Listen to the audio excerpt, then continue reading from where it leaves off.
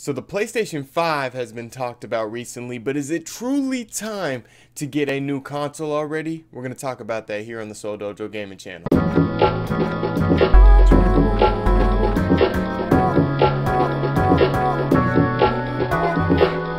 PlayStation 4 CEO John Kodera came out and said that the PlayStation 4 is entering its final phase. After causing a bit of an uproar amongst gamers, Kodera and Sean Layden have came out and said that the PlayStation 5 is still about 3 years away.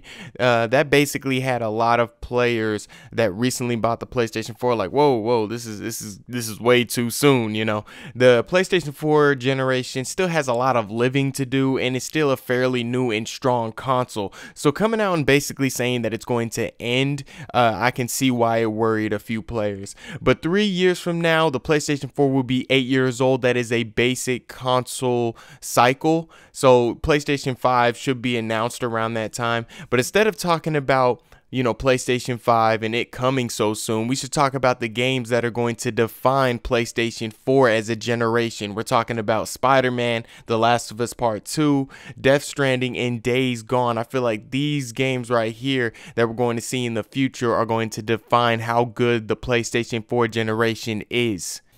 So personally, I've been listening to a lot of PS5 rumors in the past couple of months, and yes, it is so early to be hearing all of these rumors.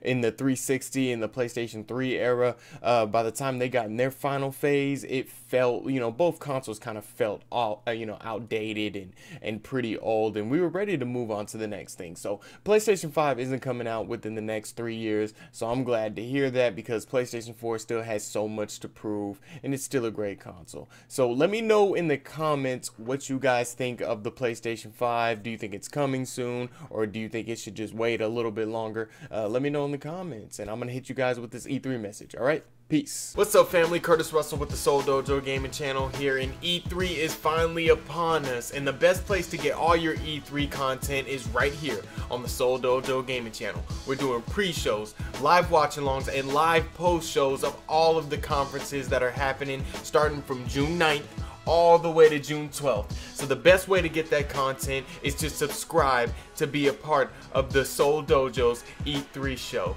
Good opinion, great content.